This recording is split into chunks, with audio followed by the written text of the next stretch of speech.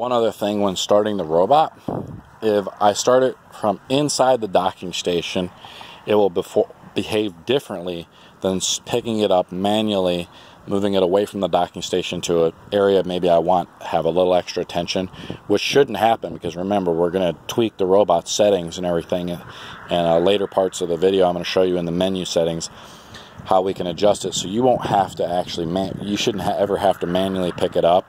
Again, we want to take this to 100% automated state, so you should never have to touch this robot unless it gets stuck on something in the yard.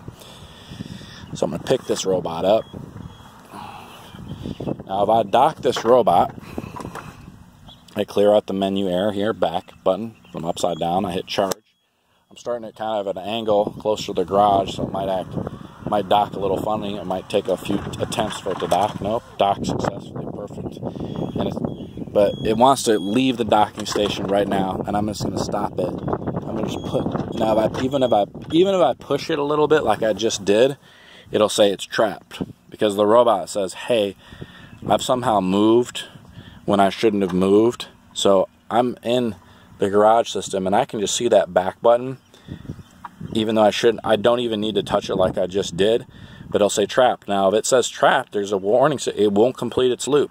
Remember, the screen has to say waiting for scheduled time up there for it to complete its loop. Okay, great. Now if I want to start it manually, which I don't need to, see, my robot's kind of acting funny. It's like, hey, I want to go out and cut, stop touching me. What I want to do is I would actually have it in the it would be in the charging station completely, fully charged. We'd be outside of its scheduled time. Say it cuts from like noon to 4.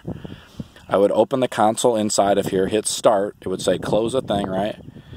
And I'm going to close it. And what would happen normally is it should identify that I'm in the charging station, and see what it's doing now is it's trying to back out, and it's saying, hey, what it would normally do is what I'm trying to tell you is it would back out of the garage system, go path forward like it normally does to go to a node. And it's not, when I move it even a little like that outside of where it's undocked, it wants to cut grass manually like it does. Okay, let's stop our robot friend here. Good job, little robot.